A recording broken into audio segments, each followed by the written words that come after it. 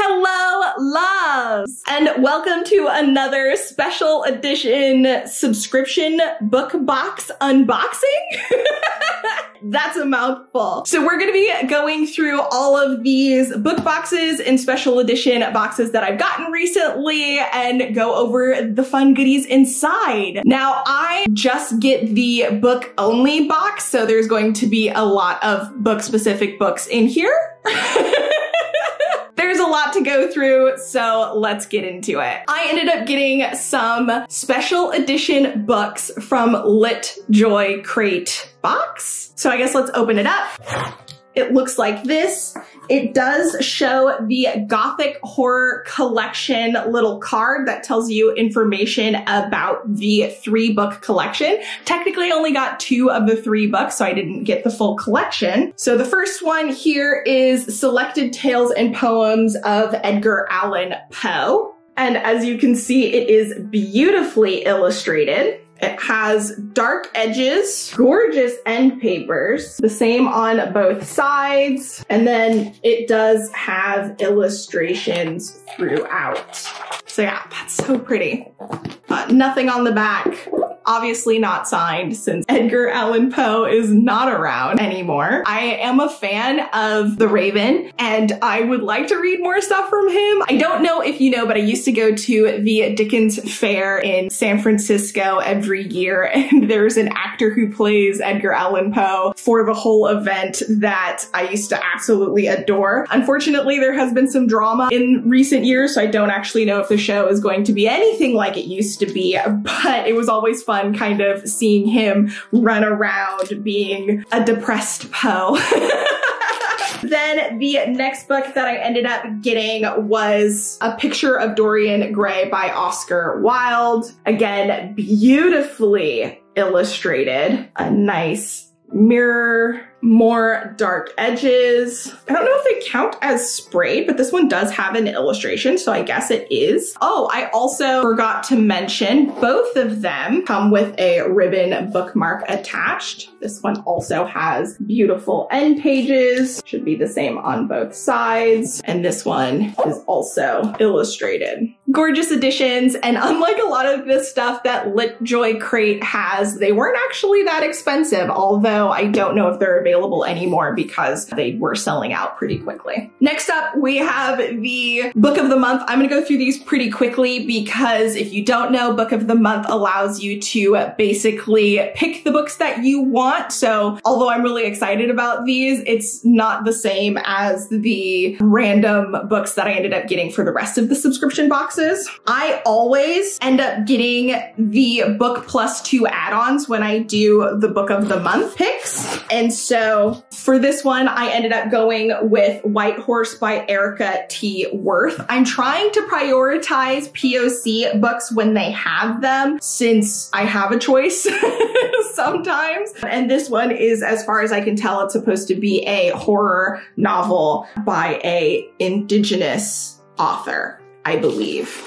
And the occasional beer at the White Horse have defined urban Indian Kari James's life so far. But when her cousin Debbie finds an old family bracelet that once belonged to Kari's mother, inadvertently calls up both her mother's ghost and a monstrous entity, and Kari's willful ignorance about her past is no longer sustainable. Dum dum dum. Don't know too much about it, but it seems pretty cool. And then I finally got my hands on the 7 Husbands of Evelyn Hugo by Taylor Jenkins Reid. I'm sure you already know what this is all about, but as far as I'm aware, it's a story about a famous actress who decides to tell her life story many years later to a very specific individual and goes over all of this information that has never been shared before. It's us uncovering what that is, some secrets about her and her identity, and then connections that, you know, nobody suspected. So apparently it's a wild ride. A lot of people liked it. I feel like eventually I should read it. So I finally nabbed this. And then my last book of the month pick for this month was Like a Sister by Kelly Garrett. And this is a story by a Black author, so another POC author. And it says, no one bats an eye when a Black reality TV star is found dead, except her estranged half-sister, whose refusal to believe the official story leads her on a dangerous search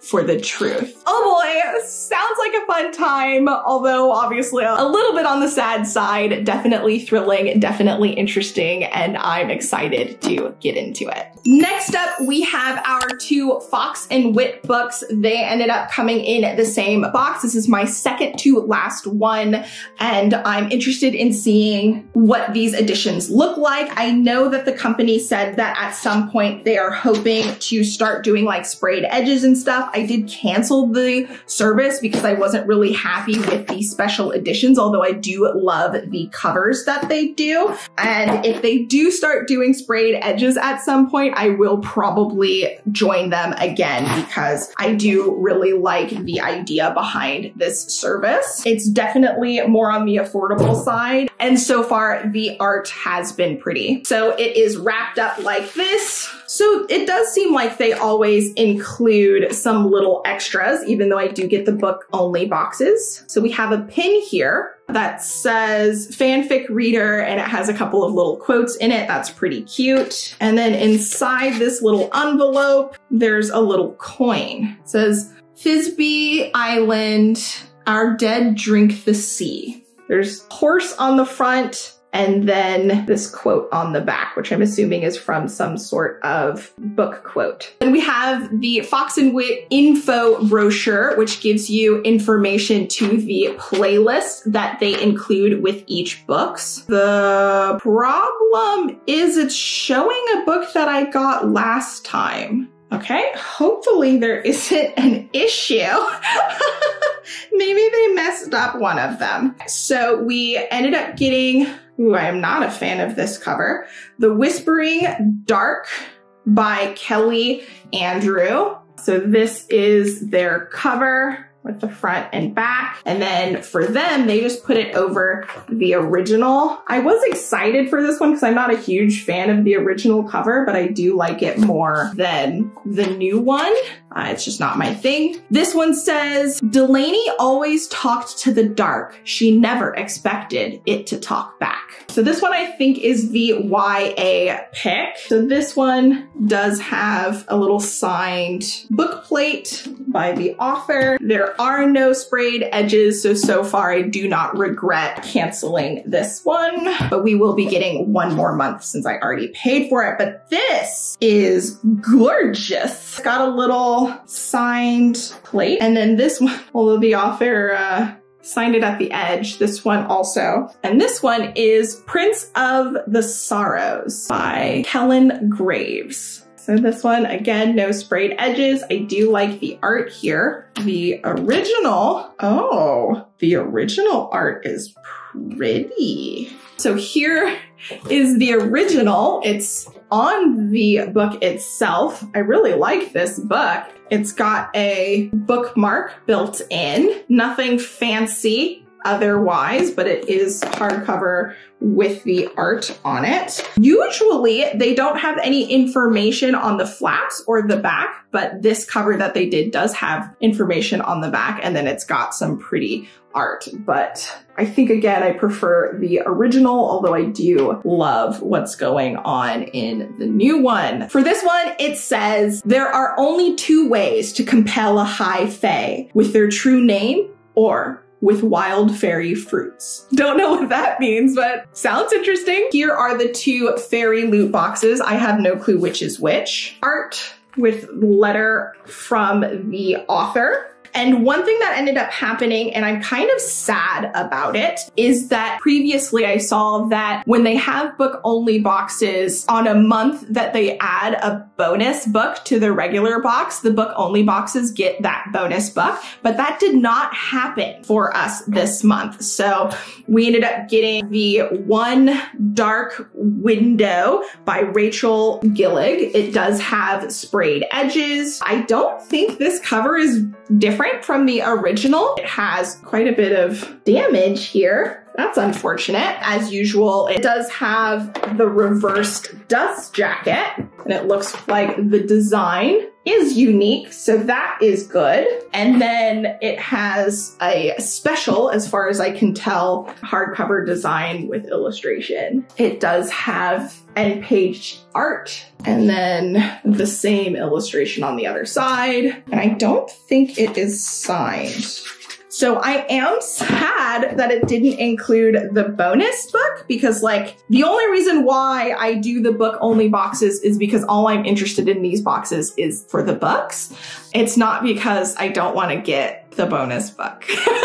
Because like that's what I'm paying just to get the books. So yeah, a little bit heartbroken that I didn't get the bonus, but you know, maybe their thought process is that I'm just paying for a book. So that's it. But I'm pretty sure they used to provide that. I was born with the fever, my blood dark as night. An ancient mercurial spirit is trapped inside Spindle's head. She calls him the nightmare. He protects her. He keeps her secrets, but nothing comes for free, especially magic. Nice! That sounds wild. Then we have this one. For the young adult, it is the dystopia book, and we ended up getting Poster Girl. It is a new design as far as I can tell, but it's very reminiscent of the original design. There are sprayed edges. Okay, so there's nothing on the top and the bottom, but there is sprayed edges on the side, which is a little weird, but okay, at least we still get sprayed edges. It does have end pages here. There is not reverse art on the dust jacket. There's the same design for the other side, and this one is signed. Okay, so that's not too bad.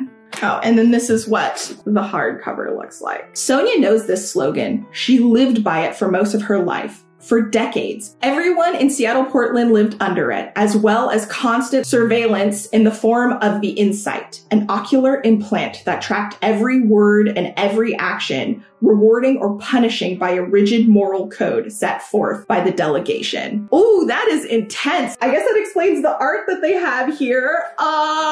No thank you. This one seems like it's gonna be a wild ride. These are the book subscription books that I got this month. I will have the Amazon links down below, along with a link to Fairyloot and Fox and Wit if you'd like to get them. The Fairyloot waitlist takes a while, same with Illumicrate, which we didn't open this month. Then these are the book of the month ones. I will include a link to book of the month because these should all still be available if you wanted to use them. That will be an affiliate link. And then I won't link to these books specifically, but I will link to LitJoy Crate, since I don't actually think these are available anymore, but they do end up with special editions here and there. Most of them are pretty expensive. These were relatively affordable. All right, so here are all of the books that I ended up getting. I hope you enjoyed this video. If you did, be sure to like, thumbs up, subscribe, all of that good stuff. And let's include a paper emoji down below if you made it this far,